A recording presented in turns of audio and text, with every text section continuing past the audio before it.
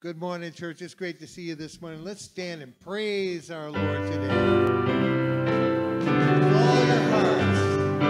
Praise Him, praise Him. Jesus, our blessed Redeemer. Sing your word, His wonderful love proclaim. Hail Him, highest archangels in glory. Strength and honor, give Him His holy name. Like a shepherd, Jesus will guard His children. In His arms He carries them all day long. Praise Him, tell of His excellent greatness. Praise Him, ever in joyful song. Praise Him, Jesus our blessed Redeemer. For our sins He suffered and bled and died. He our rock, our hope of eternal salvation. Hail Him, Jesus so crucified. Sound His praises, Jesus is for our sorrows. Love unbounded, wonderful, deep and strong. Praise Him, tell of His excellent greatness. Praise Him, ever in joyful songs. Praise Him, Jesus our blessed Redeemer. Praise mortals, love and hosannas ring. Jesus, Savior, reigning forever and ever. Crown Him, prophet and priest and king. Christ is coming, over the world victorious. Power and glory unto the Lord belong. Praise Him, tell of His excellent greatness. Praise Him, ever in joyful song. Thank you, Lord. I want to have fun on this song. I want you to sing this with a joyous heart today, okay? Just a closest walk with Jesus.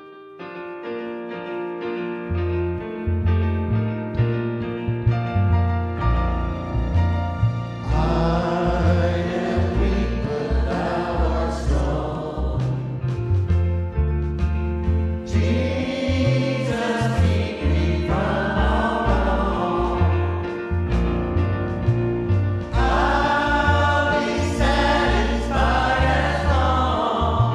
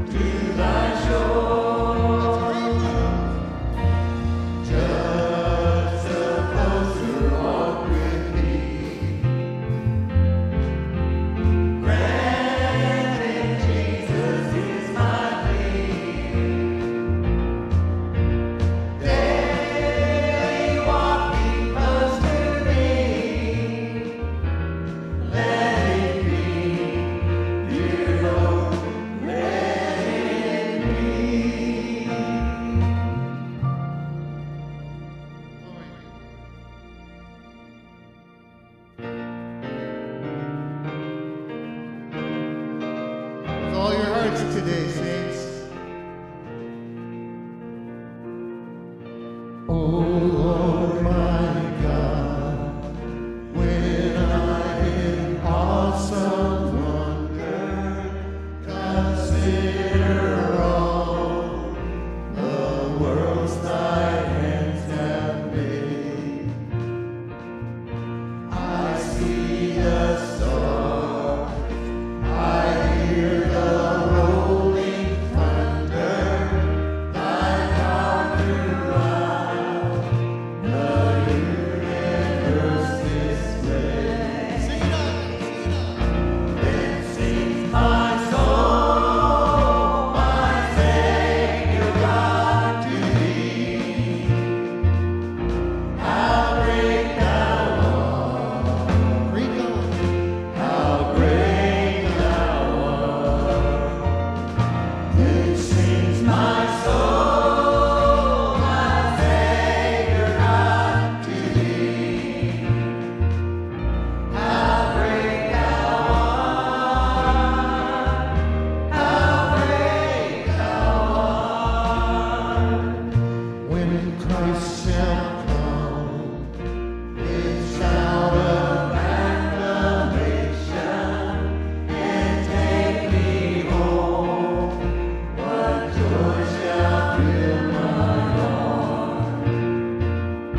Then I shall bow in humble adoration, then e'er proclaim, my God, how great thou art.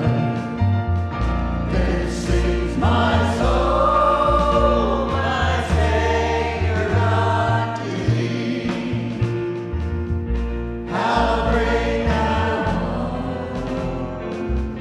How great thou art.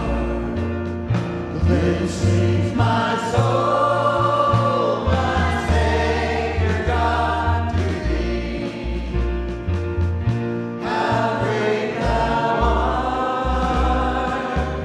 How great thou art. Then sings my soul, my Savior God, to thee. How great thou art.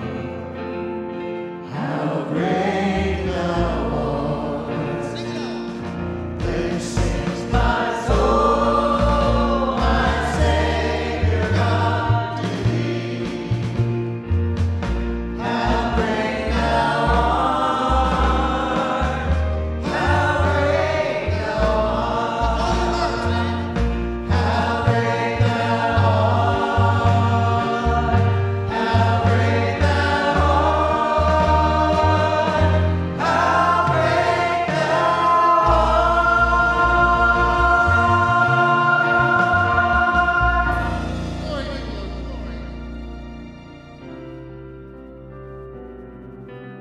Time to get close to him. Pray to him this song. Ask him to cover me. Hide me now under your wings. Cover me within your mighty hand. When the oceans rise and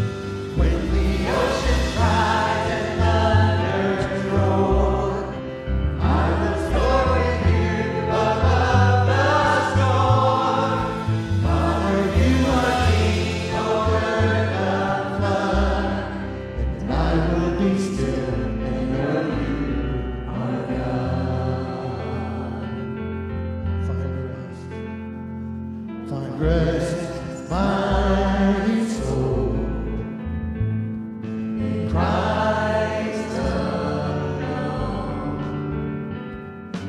Know His power, know it in quietness and trust.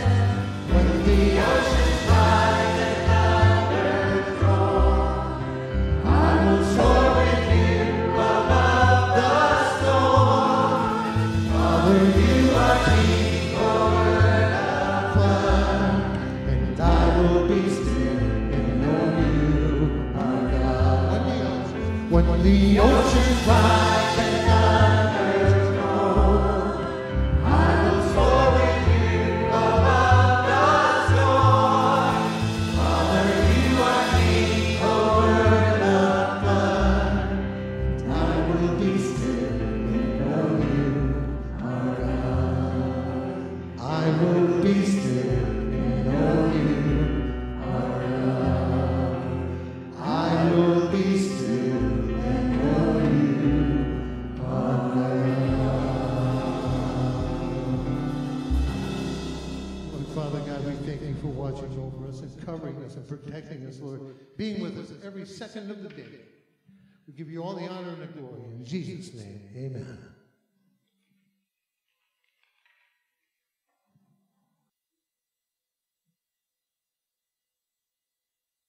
That song said my message, by the way. Amen. God bless you and welcome, church.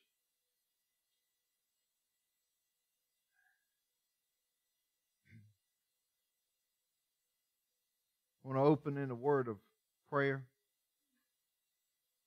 Heavenly Father, we just thank you. Thank you for your sweet presence this morning. Thank you for all the saints that are here today, God, to worship you, to call on your name. Lord, as we look at your scriptures, open our hearts to your truth. In the name of Jesus, amen.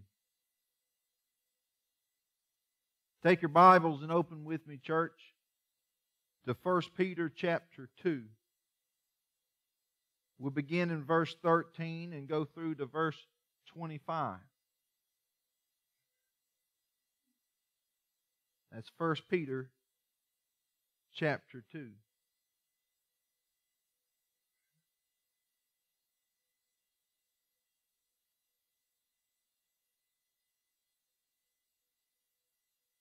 It's funny that Tammy sang that beautiful song so powerfully. And the first word in our scriptures this morning in verse 13 is submit. Isn't God funny that way? Amen. Submit yourselves to every ordinance of man. I want you to just highlight this in your mind, in your heart, in the Bible. The reason behind it, for the Lord's sake. Not for your sake, not for their sake, not for others' sake. Submit yourselves to every ordinance of men for the Lord's sake.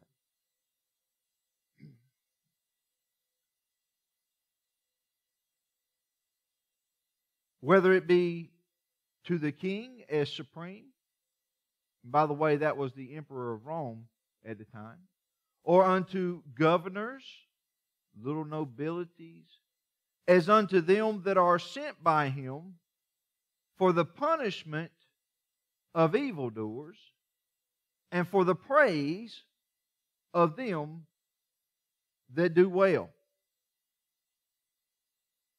First, I want you to see that there is an exhortation given by the Apostle Peter that we follow the laws of the land, giving respect to the authorities, the government authorities that are over us. Now, I want you to understand, this is the same Peter that stood before the high priest and the Sanhedrin council, which was the absolute both social, political law and both religious law in his society. And they told him with threats and beatings, and warned him strictly, do not proclaim and preach salvation in the name of Jesus anymore. And he told them without hesitation whether is right. Should I obey men or should I obey God? So you need to understand, the Apostle Peter is not telling us to obey government absolutely. He's saying you follow government when it's peaceable and good and right, and your responsibility as a Christian to do what is well. But he understands you have an obligation more to God than to government. And there are times when you may be called to choose God. You might find yourself in a conundrum, a dilemma. The government says one thing and God says another. Who do I follow? Don't let it be any dilemma in your heart and mind already purposed. You follow God because He's your reason for following government in the first place. Amen. So with that said, this is a powerful exhortation to the Christians. Be subject to the laws. Don't be lawbreakers. Be good citizens. Respect the governing authorities for God and His sake. We'll get into that a little deeper. But first I want you to dive into the real meat in this passage here. Get us started off right. If we look at verse 14, it talks about governors and government and the king and the powers. And he says they got this job to do. 1, to punish evildoers. 2, to praise those who are doing well. I want you to think of one word that really fits here and describes this, and I think is the whole thrust of this passage from here to the end of the chapter, even though the word is not actually used, but it is described and talked about, and it's something we need to recognize because it's a really popular word today, and that is the word justice. You see, justice is when good is rewarded and evil is punished. If you want a definition of justice, there it is. What's good is rewarded and what's evil is punished, and that is justice. But my friends, I want you to understand, Peter is saying that government has a real responsibility for justice. It's one of the bases for their existence.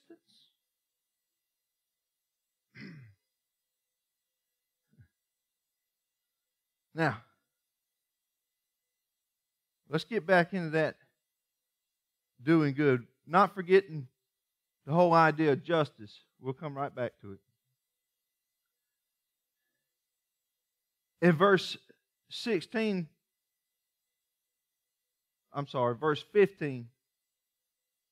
for so is the will of God, that with well-doing ye may put to silence the ignorance of foolish men. Now, whenever I'm reading the Bible and I see that phrase, the will of God, man, I zero in.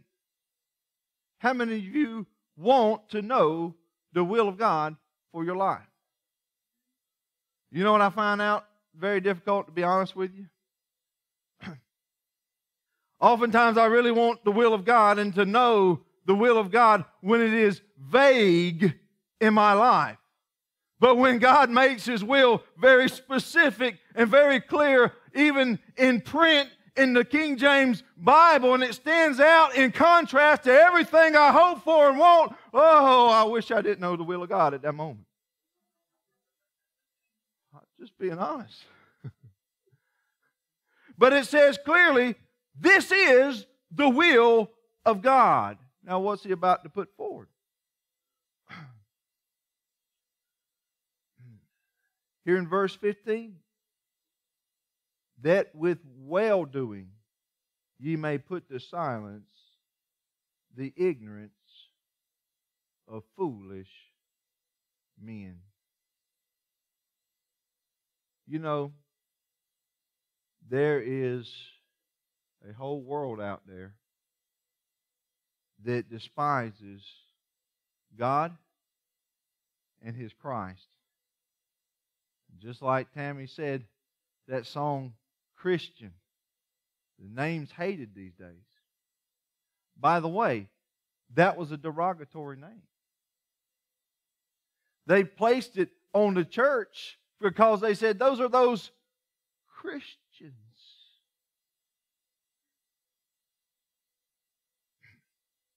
It's interesting to me, we had that wonderful baptism last week. Praise God for. What a blessing. And something I didn't preach, but I will another time, is that in being baptized, you are baptized literally into the name. The name of Jesus, the name of Christ, the name of God. That's why he says, baptizing them in the name of the Father, the Son, and the Holy Spirit. That's why in the book of Acts he says, what must I do, brethren? After the gospel was preached, he said, repent and be baptized, every one of you, in the name of Jesus. You see, there is that identifying with the name of the Savior and the Lord. And there's a world that is looking on in antagonism. There's a world that's looking on everybody that's a professing, born-again, baptized, blood-washed believer in Jesus Christ, and they're looking to bring accusation against God. Can I chase a rabbit for a minute? It does connect. You know, they just sent back this exploration information about a rover on Mars. Okay, now listen, I'm a science fiction nut, all right? That's the only thing I read as much as the Bible. Not as much, but I did read a lot of science fiction in my time. And, you know, so I'm cool with that. I like space exploration. I'm into all that.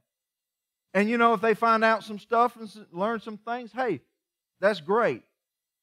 But I want you to know their unapologetic expressed purpose for the rover mission to Mars.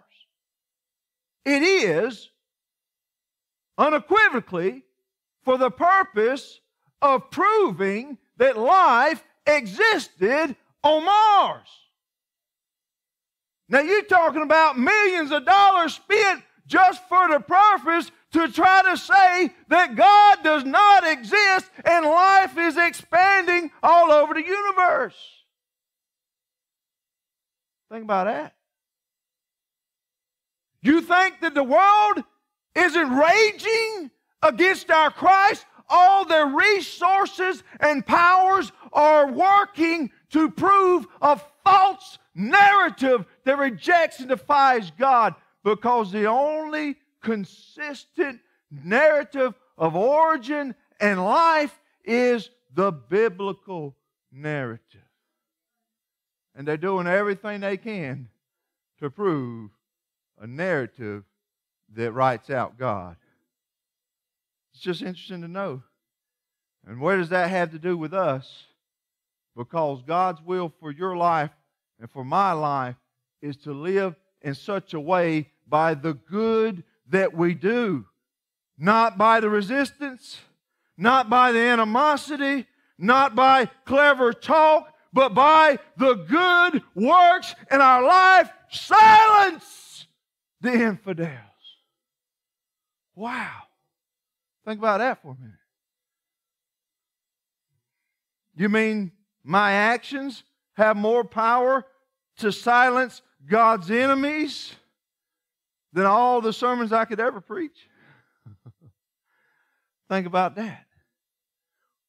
One good deed done in the name of Jesus Christ, inspired by the Holy Spirit at the right time and the right place, has more power to turn someone to faith in Christ from their foolish rejection of God than all the sermons you could ever preach.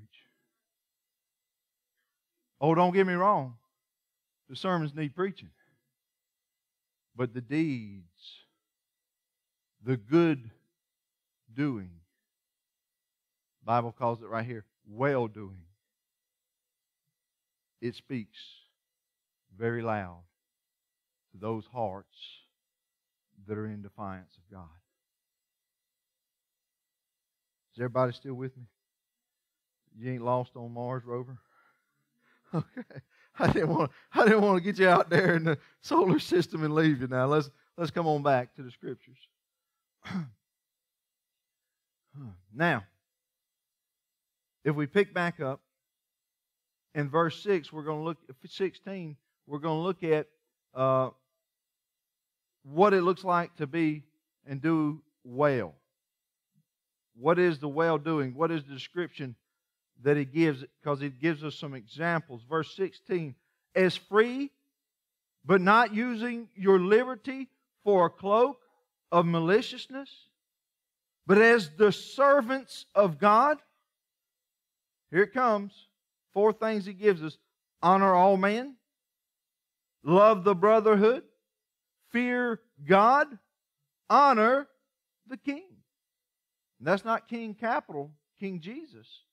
That goes without saying. This is political leaders. He's talking about the Emperor of Rome at the time. I want you to look at these 4 a little bit more in depth. Honor all men. What does that mean? We owe everybody basic human respect. There's nothing I hate worse than to be disrespected. Don't you? You hate it. You ever been at the McDonald's or at fast food or drive-in or a convenience store or even Walmart and somebody just, you just need a little assistance. You say, can I get some help, ma'am? And they just act like they just disgusted that you exist and that you would even question or think that they should give you some help. And you're thinking, I thought you worked here. I'm sorry. Used to, you could ask somebody at Walmart where something was. It didn't matter if they worked there. Oh, yeah, if you go down that aisle over there, it's right up there on the shelf. You ask an employee something now, and they're like, what's he asking me that for? That ain't my department. Oh, I'm meddling. That's all right. But you know what I'm talking about. Respect. Let me tell you something. This is where so often I believe Christians go wrong. We think someone's deserving of respect, and yet not another person. You see, basic human respect applies to everybody. That means every person you meet, whether they're strange, whether they're indifferent, whether they like you or whether they don't.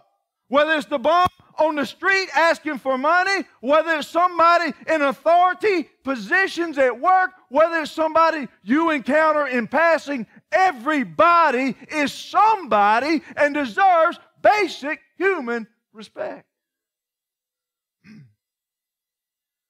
I have to get Aretha Franklin in here to sing it. It's one of my favorite songs. Now, and she can sing too.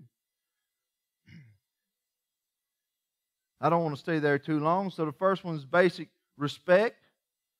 Honor all men. Then we see love the brotherhood. Man, when I see what takes place so often in Christendom, in church culture, in denominations, and even in our own beloved SBC, all the mudslinging, all the resentment, all that goes on,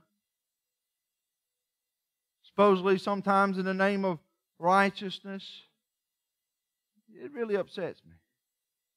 Because one thing about it, God has called believers to love other believers. There's a supernatural spirit within us that has a yearning love for others who possess the same spirit. It's like a magnetic attraction. You get two magnets, one over here, and it's like, whoop, whoop, let them go. Shh. Two believers in a workplace ought to be the same way. You ought to be going about your day, and all of a sudden, whoa, something about that guy over there is just, I'm drawn to him. Only to talk a little bit and discover they're a follower of Christ also. They possess that self-same spirit. It's there. How much more when we come together in His presence, in His name, is that love to be there? Not only for our congregation, but for the brethren all over the world. Because the church is worldwide. In fact, the Bible says, world without end. Amen. Now, let's move on. So we see basic human respect. That's well-doing when we show that to everyone. We display our love for the brethren. That's particularly a good work because Jesus said they will know you are Christians by the love you have one for another. And then we also see the fear of God, something that is so often lacking in Christianity today. A basic concept that God is the righteous judge, and He's watching me, and He's watching you. That's largely missing today. We conduct ourselves in the fear of God, there will definitely be well-doing. And then finally, honor the king. What does that mean? Well, it means recognize the governmental authorities. So long as they don't intrude on God's authority, do what they say. They say go 55, you go 55. Ish. You're going to go 55, you're going to go what Byron police say because you're going to get a ticket if you don't. I know. So, what does it mean? It means give them that respect of obeying the laws and ordinances that their authority, governmental authority, demands. Don't be a lawbreaker. Let's move on.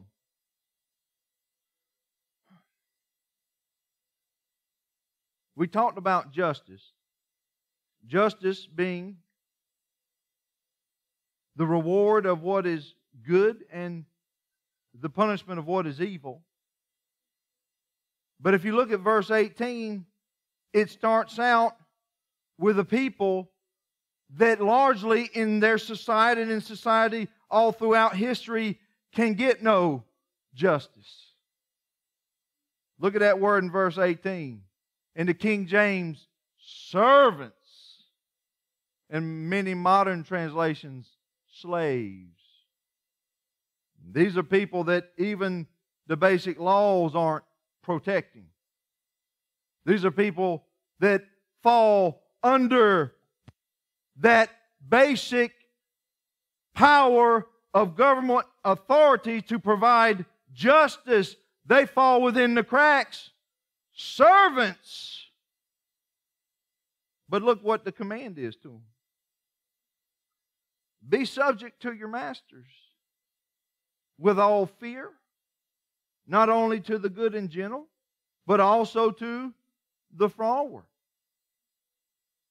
Some translations, the harsh. For this is thankworthy.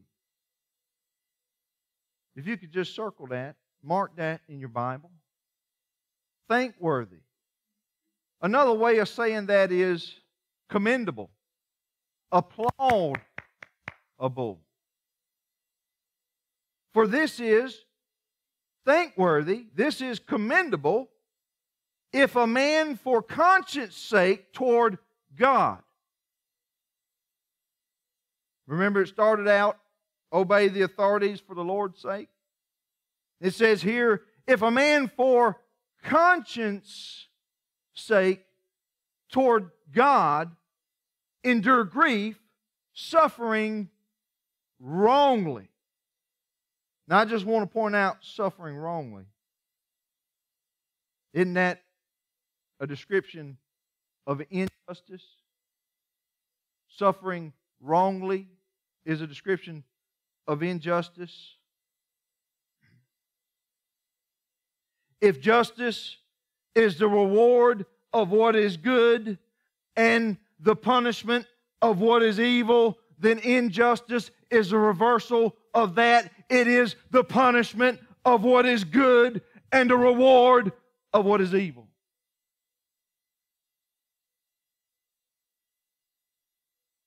So if you're suffering and you're suffering wrongly under injustice, this is who it's talking to. For what glory is it if when you be buffeted, most translations beaten, for your faults, ye shall take it patiently. I often pray this prayer because Lord knows I'm a fool. Lord, don't let me suffer for my own stupidity. It's a good prayer, by the way. He's kept me pretty good in this. I'm telling you, you ought to pray it sometime. Lord, don't let me suffer as a fool or an evildoer. That's my prayer. But here it is. But if when you do well and you suffer for it, ye take it patiently, this is acceptable or applaudable with God. Now you need to think about that for a minute. Injustice, the reward for evil and punishment for good. And the Bible tells us very clearly, when you're suffering for what is good, you're doing good and others are doing evil to you because of it. When, with faith, you suffer it with patience, God stands up and says, that is my servant. God applauds your exercise of faith in the midst of suffering injustice. When you suffer with patience and faith, God Himself commends you. Y'all should have said amen right there. Want to know what God celebrates? What is commendable by God? What does He stand up and applaud and tell the angels of heaven, look on that? It's the person enduring injustice with patient, long-suffering faith. Wow. It gets even better, church. It gets even better. If we pick up in verse 21, and I want y'all to read with me so y'all don't think I'm making this up. For even hereunto were ye called. Wait a minute now. What is that saying? What does that apply to? He's applying it to those who are enslaved, who are suffering cruelty, who are suffering injustice, and yet they're enduring it with a patient faith. And the Bible says, even to this you are called. Friends, I want you to know, we've been told that we are called to health and wealth and prosperity in our society and in the false Christianity today. But the Bible says that you are called to suffer persecution and injustice for the name of Christ. Whew. Think about that for a minute. Herein are ye called. Maybe many of you are thinking right now, that ain't what I signed up for.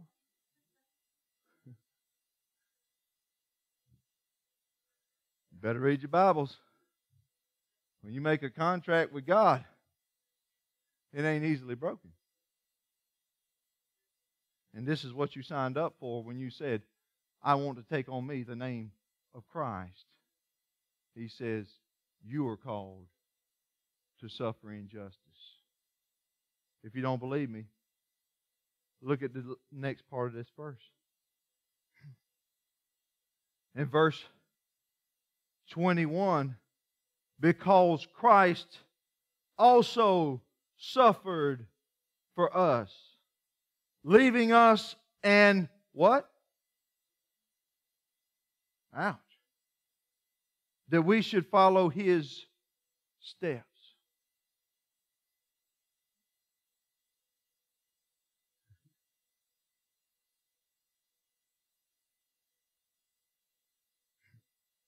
We're about to read 3 steps in Christ's example.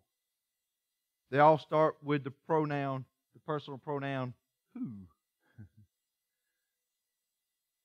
Who did no sin, neither was guile found in his mouth. Mark down step 1, holiness.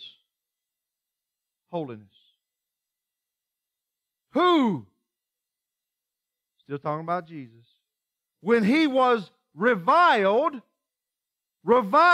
not again. When He suffered, He threatened not, but committed Himself to Him that judges righteously. Mark down step number 2, submission to God's justice. Submission to God's justice. Now, we need to stay here for just a minute.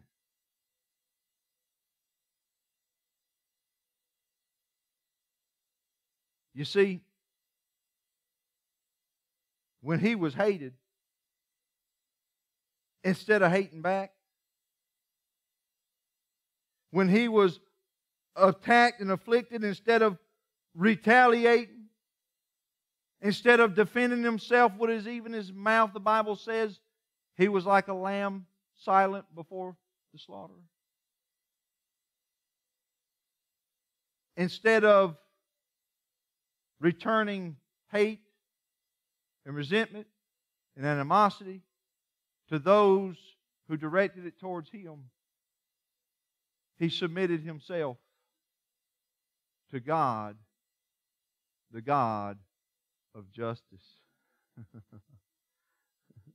The one that judges righteously. I want to put out there for you that this was a faith submitting.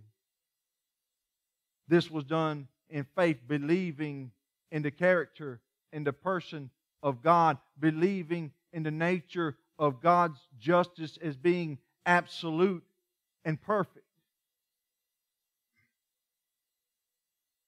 And so He did so. And He gave us that example. But I want you to move on to the next step.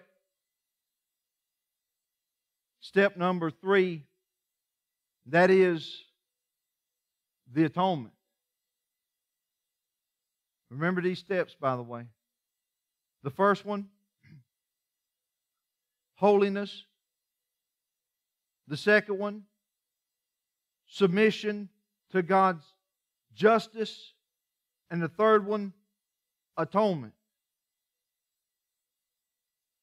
Back to that personal pronoun referencing Christ in verse 23, who, when He was reviled not again. When He suffered, He threatened not, but committed Himself to Him that judges righteously, who His own self bore our sins in His own body on the tree, that we, being dead to sins, should live unto righteousness, by whose stripes ye were healed.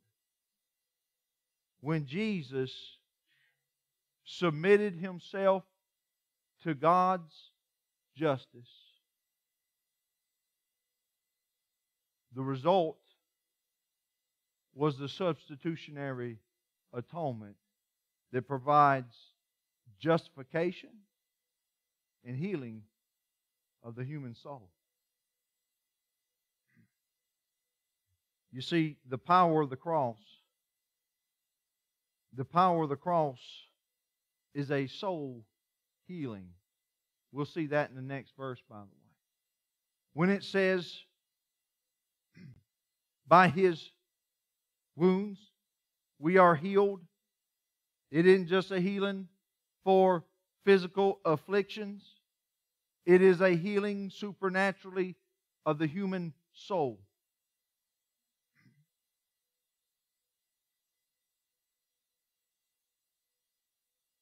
When Jesus submitted Himself to God's justice, the result was that He provided in His subjection to God the means for salvation for you and I, who are all wayward souls.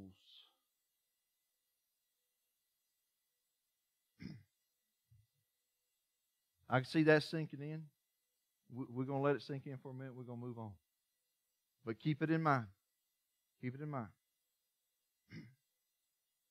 The final step was atonement. These are 3 steps that the Apostle Peter says the believers are to follow Christ's example.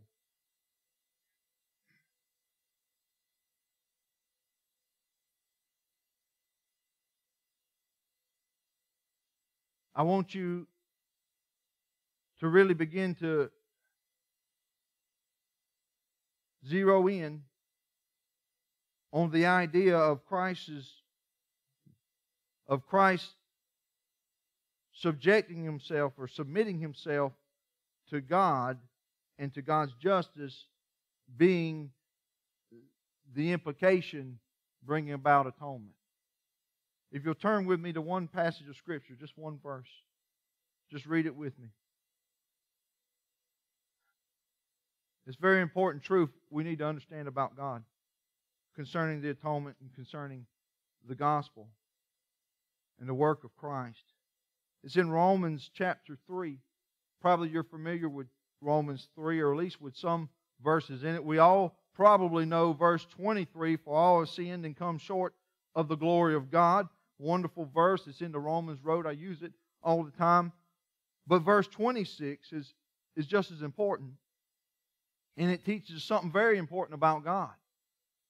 To declare, that is the gospel, and the way God brought it about, its purpose, to declare, I say, at this time, His righteousness. That's God's righteousness. That He might be just and the justifier of him which believeth in Jesus. You need to understand that God is a God of perfect justice. He is a God of perfect justice, and the cross declares it to the world.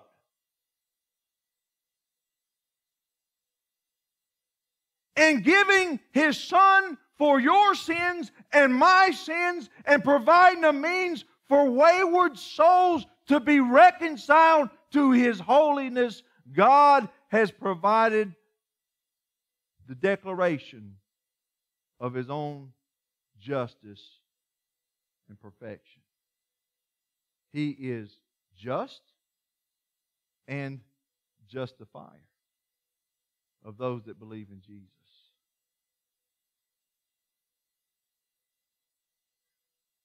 You see, the faith in Christ becomes the determining factor of a person's eternal outcome. Justification comes through our belief in the death, the burial, and the resurrection of Christ. And condemnation comes on the rest of the world for unbelief. And in this means of determining eternal judgment for mortal souls, God has made Himself perfect in His justice, because He's given everybody a chance.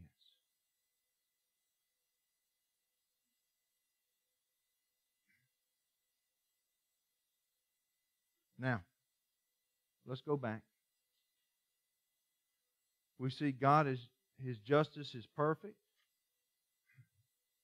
I want you to consider, before we wrap this up, I want you to take a moment and consider maybe what this would have meant to the original recipients, those that were reading this letter, scattered all over the known world, and maybe their little church got it, or a copy of it, probably more than likely a copy of it, and the pastor's reading it to the congregation is hearing this, and they're scratching their heads, and what would they begin to get out of this?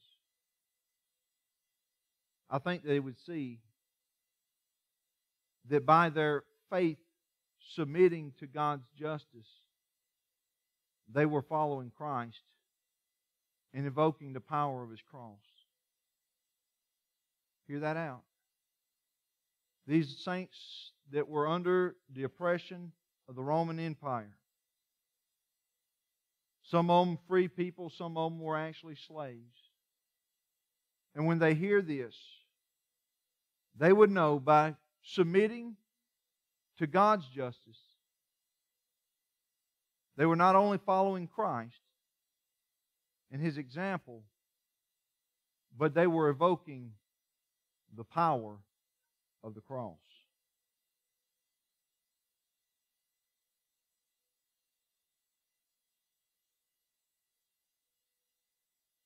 The cross is God's ultimate act of justice.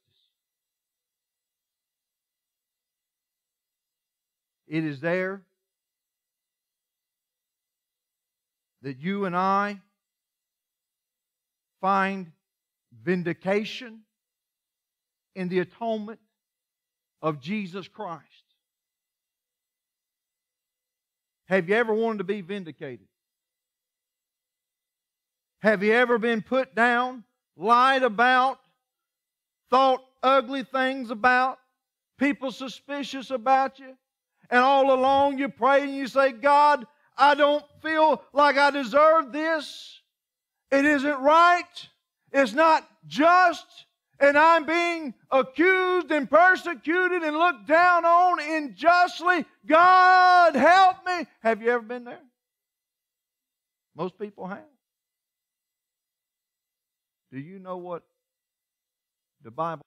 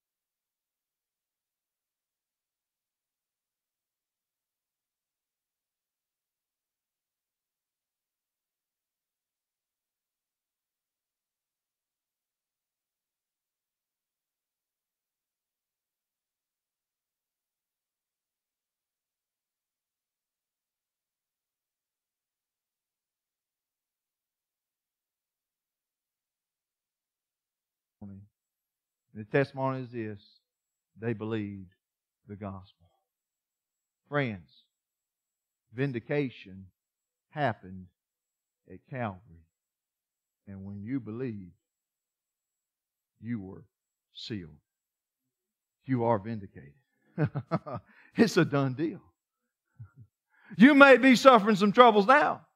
You may have some gainsayers. You may have some opposition. You may face some evil powers over your head in the government places. But I tell you, friend, you can endure it because you know God's justice is perfect and you are sealed to the day of redemption. Wow. Now,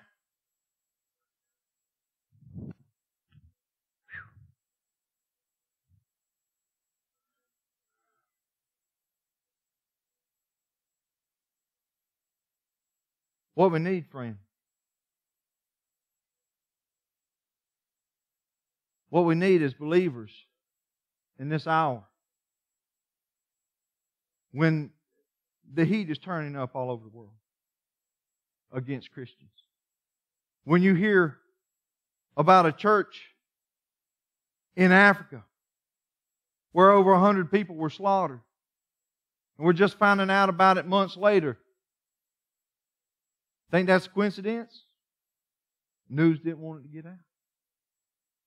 When you hear about persecution in China and these communist countries where the saints and the churches are being torn down and where they did have some protection, it is decreasingly being deprived and taken from them.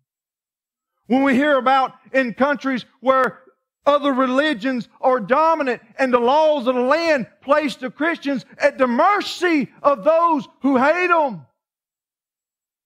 This is flowing in from all over the world. And then when we look at our own nation and land and we see the increasing antagonists and the people that are in our government, that are in our media, that are in our entertainment, that are in our education, that are even in our churches. The increasing antagonist towards the God of this Bible and His sacred Christ and you as His followers. Oh, friends, what we need now, more than anything, is we need to follow Christ in a submission to God's justice. Friends, when we're able to do that and place ourselves, even in the face of injustice, completely into the hands of our just God, then it becomes evident that a healing, a divine healing, has taken place in our souls. I'm going to read that final verse in chapter 2, 1 Peter. We're looking at verse 25. The atonement gave us justification, gave us new life in Christ. And look what it did. For ye were as sheep going astray, but are now returned unto the shepherd and bishop of your souls. Friends, I want you to know, and it's important in this hour, that submitting to God's justice is indicative of that transformation that Christ has effected with His atonement within our very souls.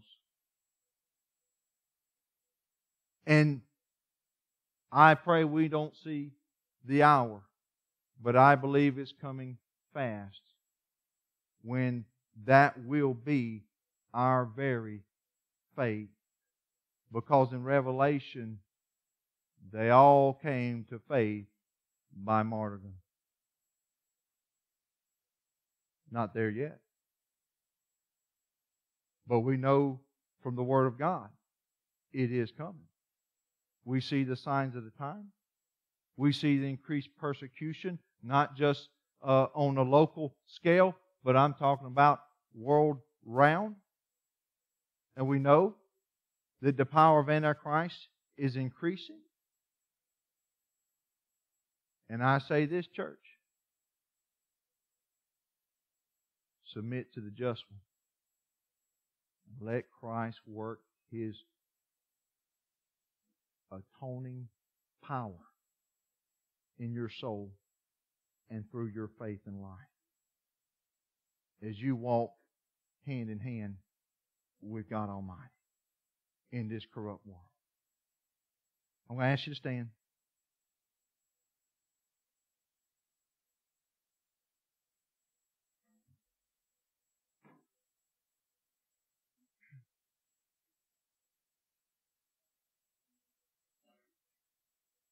Nobody wants to be treated unjustly.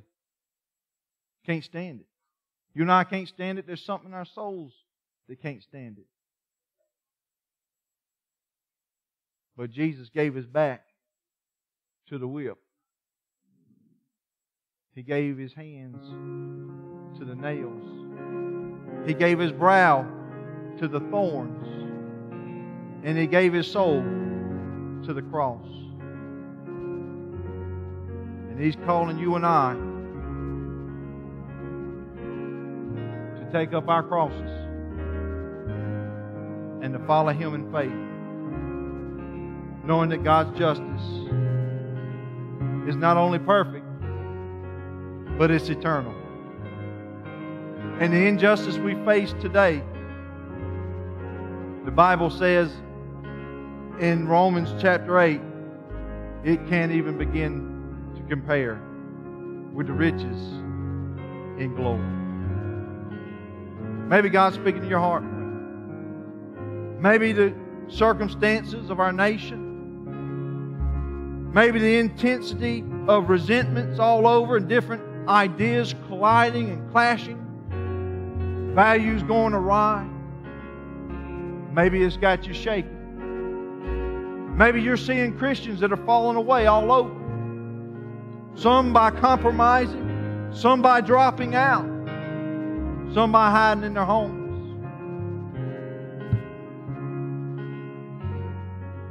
And you're wondering, what's my lot? What's my calling? What's God wanting of me in this time? And I tell you, friend, the Word of God is explicitly clear. Keep serving the Lord. Keep doing good even to those that hate you. Keep proclaiming the name of Jesus and the gospel of God's righteousness. Keep living before a lost world, showing them an example of divine life existing within your soul, and keep believing even when you are suffering injustice. Keep believing in the God of perfect justice. And justice He's already accomplished for you. God's speaking to your heart. You need to assure it. You need to affirm it. You need to rededicate. You come. If you're here today and you've never received the transforming power of the atonement of Jesus Christ, this is your hour. This is your morning. God is calling you. Allow His blood to wash away your sin and to make you a child of the living God. As we sing, you come.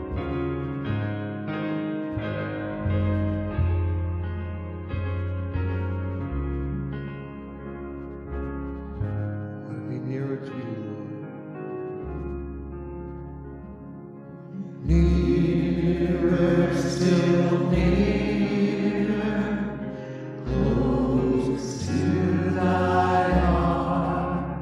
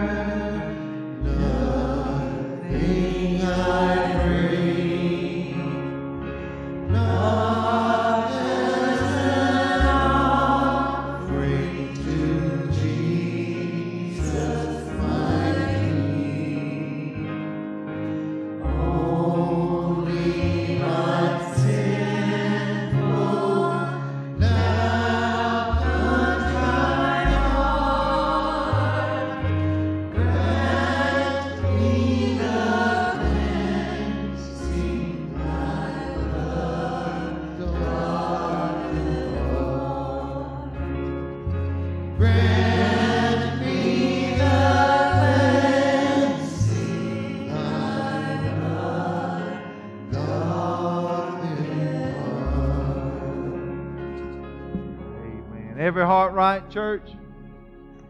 Let's go to the Lord in prayer. Heavenly Father, we thank you. We thank you that our vindication has already been accomplished. Our salvation has already been provided. Our destiny has already been set by your grace and the work at Calvary. And Lord, I pray evermore in the days to come that you help us to look at that perfection and find strength to follow in your footsteps and to live in your holiness and to submit to your perfect justice. And Lord, through us, work and evoke the power of your holy cross towards this world around us. I remember the words of the apostles said, I am crucified to the world. In another place he said, the world is crucified to me. Let that be our verse in these hours. In Jesus' name we pray. And all God's people said, Amen. God bless you.